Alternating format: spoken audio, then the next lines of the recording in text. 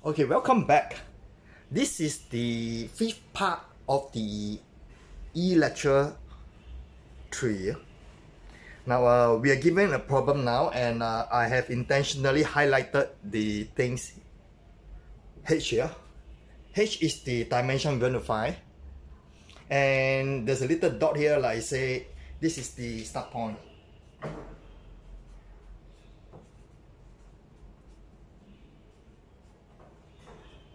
And the contact region between part A and B. Let's identify where the parts are and how should we choose the dimension. Let's go for part A. Part A starts from here.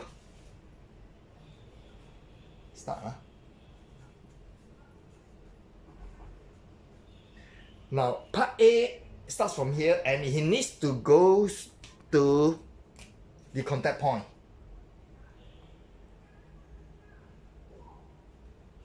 You need to go to the contact point. You realize that to go to the contact point, his option is this.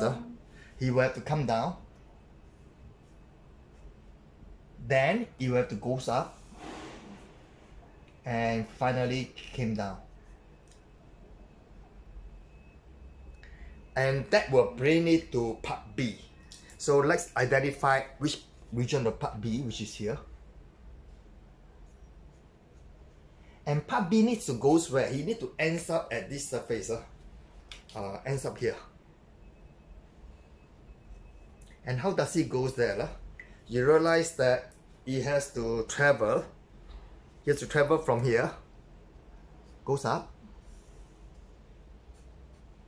Then he has to go further up. Finally, he will come down. So basically, you realize that we got 6 arrows there. Simply means that there will be 6 dimensions required. Let me name the dimension. The first one, second, third, and from here we got the 4th, the 5th, and the 6th. And this direction is, this is negative, positive. When it goes up is positive, coming down is negative, and for the 4th is going up is positive, 5th is also positive, and 6th is negative. Take a second to look at the 6th dimension and its direction. With that, we will calculate, we will determine it one more time here. To clarify this, I just want to highlight the dimension involved. In fact, no need, all the 6 dimensions are involved. I doesn't need to do too much over here. All are involved. I'll move it up here. So the dimension involved is, this one is going to go down, and then this will go up, and this will come down. From here, this will go up, a further up for this one, and a further down for this dimension. 6 dimension. So let me draw the box to put in all the dimensions.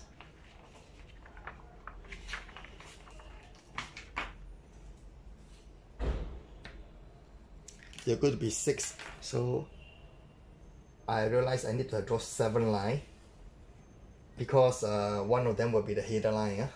In fact, 8. One will be the last line for the conclusion. Okay, first, this is the second line.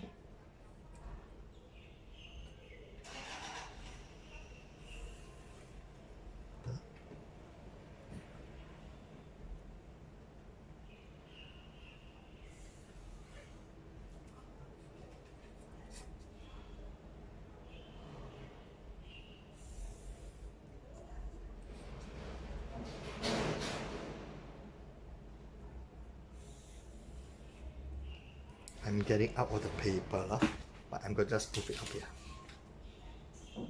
Okay. Now the first part I'm going to put is the part, the name of the part. Part A has 3 dimensions. Part B has 3 dimensions. So I need another line below. And the dimension for A, the first one is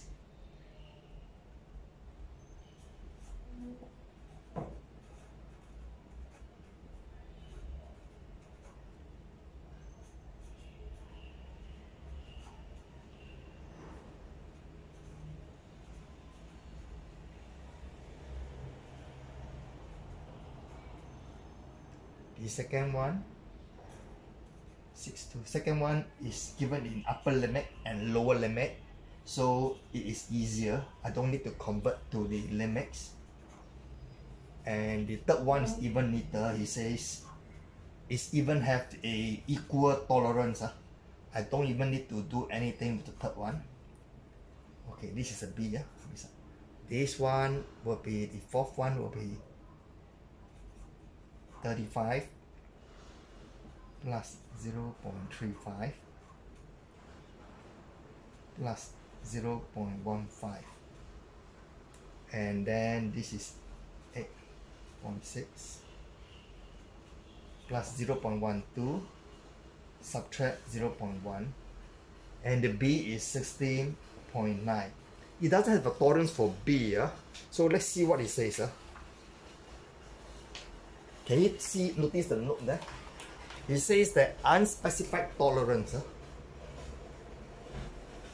is going to be plus and minus 0.1.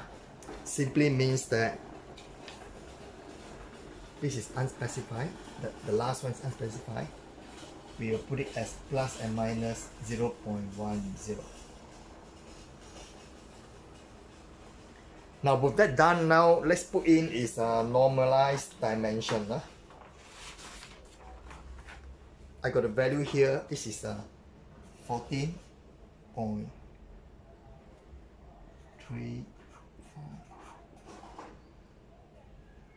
You can check out the dimension yourself. I mean, see whether I make a mistake over here or not.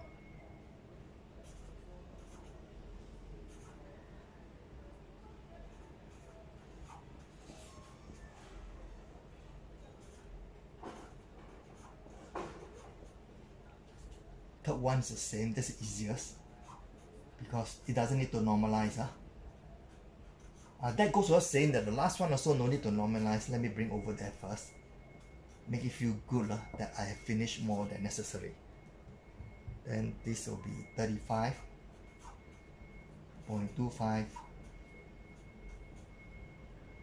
minus 0.1, and then this will be 8.61 plus and minus 0.11.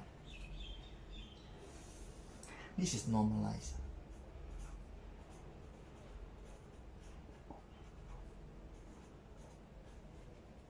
Okay, now we will have to be very careful with the sign. The first one is going down, so it's going to be negative. Second one is going up, positive. Third one is coming down, negative. Then the fourth one is going up, positive. The fifth one is also going up, positive. And finally we have negative. So the grand total over here is going to be 49.69 plus and minus 0.62. Once again, I just want to mention how I get 49.69. This number, how do I get this number? It will be, this number will be 62.085 plus this one 35.25 plus 8.61 subtract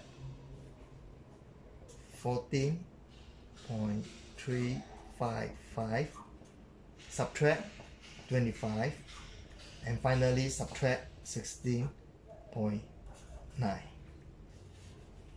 And this is where I hope you can grasp the concept. And this is the last part for E lecture 3. Have a nice day. Bye.